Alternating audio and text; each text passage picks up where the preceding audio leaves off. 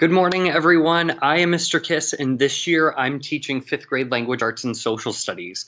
I wanted to share a graphic novel with you that I read this summer that I think many people will enjoy.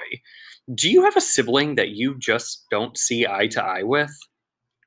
Twins by Varian and Shannon Wright is about twin sisters and best friends Maureen and Francine Carter.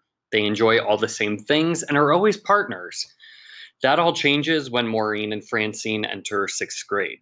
As they enter their new school, they start to enjoy different things, find different friends, and discover who they are on their own.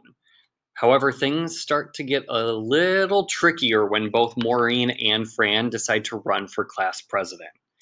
If you enjoy books about sibling rivalry, friendship, and discovering who you are, Twins is the book for you.